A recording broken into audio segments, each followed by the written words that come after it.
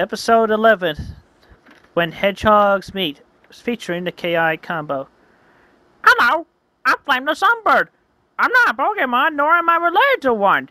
I am the protector of the legendary Master Sunstone. Rock! The Master Sunstone controls how everything in the world grows.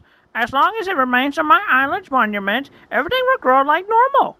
But if it was to fall into the wrong hands, everything could fall into chaos. Humans could grow extra body parts or lose them. Trees would grow legs and walk the earth in anger. Rah! I, Flame, make sure that the Master Sunstone stays in its place and together to ensure proper growth that makes it very powerful. Sure, that's loud in here. I could use pants.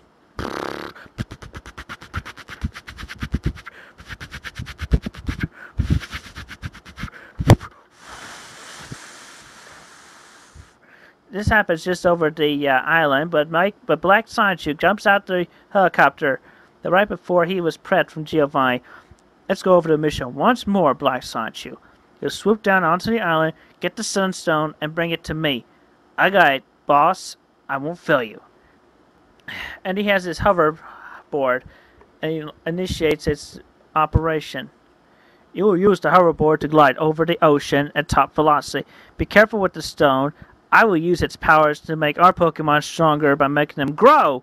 With our big, strong Pokemon, I'll rule the world. You got that? Yep, I got it. Blake lands behind the Sunstone, behind Flame's back. But Flame notices the noise. And Blake is picking up the Sunstone, and he picks it up. He's like, "Huh? What's up, Doc?" Where do you think you're going with my stone? No, you're a beachwatch bird. See ya. He flies away, and Flame ducks as he launches over him, and he starts flying. Hey, you! Get back here with that Sunstone! So now Black Sonichu is hovering over the ocean at top speed, and Flame is flying over the ocean. There's like a few feet above the ocean floor, because he initiates his drill peck to try to hit Black Sonichu. But he does a double team. He's like, I missed. Oh man, it's a big red light. So he stops his attack and is paused mid-air. And Black Sonichu gets away from him faster. He's like, Meanwhile, on Quickville Beach, Bubbles is reclining. It's so nice just lie under the sun with the ocean at your feet. And then whoosh!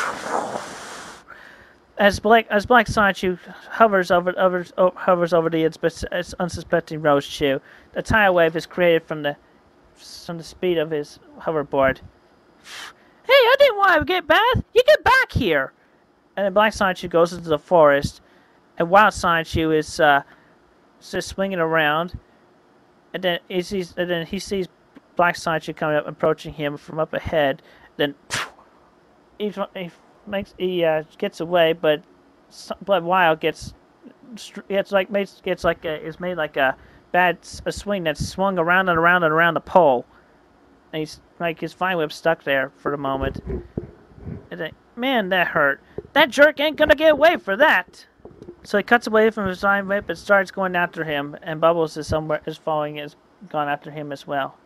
Further ahead, at a waterfall, Punchy is practicing his strength.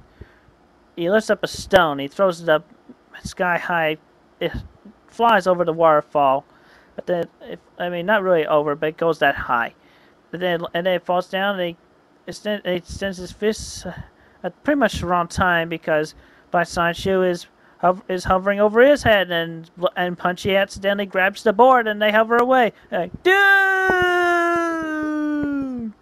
Meanwhile, the other two hedgehogs are still following Black Sonichu, but then up ahead over at the church,